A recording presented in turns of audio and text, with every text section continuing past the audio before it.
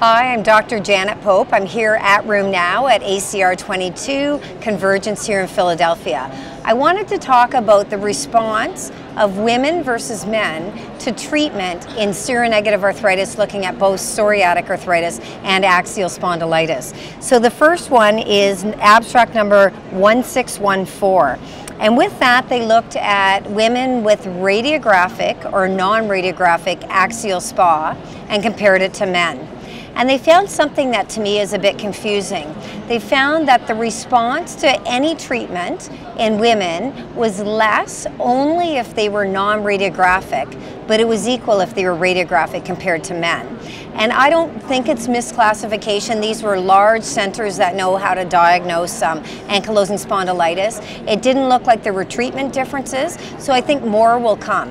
And a lot of the treatment was with a TNF inhibitor, and maybe there's something about radiographic versus non-radiographic and TNF, but I don't really know.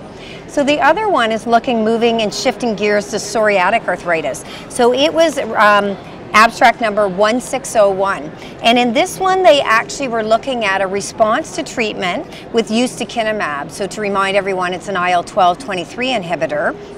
And it was looking as a sub-analysis of the randomized controlled trials in psoriatic arthritis. So the question was, if a man versus a woman is on methotrexate with ustekinumab, does it make a difference?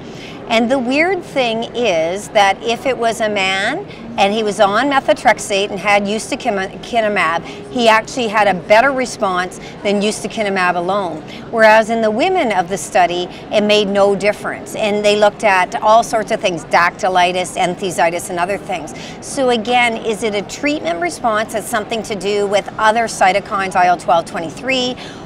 Is it just a fluke because it's a subset analysis? I don't know, but I think again the take home for me as I go to clinic next week is I should be cognizant that there might be a difference in effect for women with seronegative types of arthritis on certain treatments compared to others.